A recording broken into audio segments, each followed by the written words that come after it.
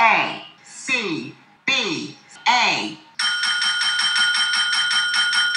Yes sir, we're officially back at it. Boog Nice coming back at you with another quick update. This is a variant to the shot that I put up yesterday, the video that I put up yesterday. Pretty much kept the same set, swapped out Deadpool and Negasonic Teenage Warhead for a little makeshift Red Skull and Crossbones. I just recently got this Crossbones and just opened him. Shout out to the homies at the Collector Cave here in the Bronx. I'm actually still trying to complete the Crimson Dynamo builder figure. I'm so far behind on a lot of waves and a lot of builder figures. Not really a lot, maybe like 3 I guess. But I actually really like this Crossbones. I know there's been a lot of talk about the head and neck and how it looks kind of awkward. I've seen some kit bashes and some customs that look really good, but overall I think the figure's okay. The silver guns I wasn't really a fan of. I swapped them out for something black because the black guns that he did come with, I don't think they can fit in the holster. I didn't even try. I just automatically swapped them out. And then I'm utilizing a suited body from the movie Logan that came with the Professor X in the wheelchair and the 2-pack. I think this looks good for Red Skull, who is kind of buff. You know, he does have some super strength. So for a casual sort of suited Red Skull, I think this looks pretty good. There is some gappage towards the back of the head. The head and neck don't really connect as well as they should, but you know, you could finesse it. The idea here was that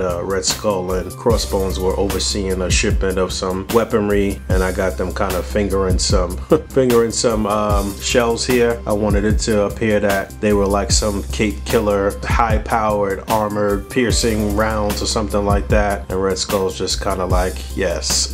When I got a couple Hydra guys here, just for some extras, a few little details. You can see a little hammer in the hand of the Hydra goon on the right, so he could use that to pry open these boxes. And I'm liking the way this is looking. A couple of bright lights on the left and right. I got those pointed down because I don't want it to be too bright on the black backdrop, but that's just a black piece of felt. And I got a couple of lights here in the front. This is pretty well lit, but I have the ISO pretty low, and then I'm just doing a little rim lighting with a colored light. So pretty contained, shooting 1:1, so I don't have to really mess with it as far as the framing goes. This will go right onto Instagram with no issues. And now that we know that we're gonna definitely be getting a new MODOK and the Scientist Supreme, you're gonna see a lot of people trying to bolster their AIM agent army. But yeah, I'm just still working with Hydra here. I probably want to get maybe a few more of these Hydra guys, and maybe I want to get like 5 more AIM soldiers, so I'll have 20. I think I gotta go check and see exactly how many I have, and then with the Scientist Supreme on top of that, that'll be really cool. And then MODOK will be the cherry on top, the icing on the cake. But yeah, I'm digging the way this came out. Just staying busy, staying motivated, putting up good quality content, and keeping my foot on the neck of anybody putting up videos on YouTube. I'm always trying to outdo everybody else for sure. So if you appreciate the quality and the stuff that I'm doing, to smash that like button, share,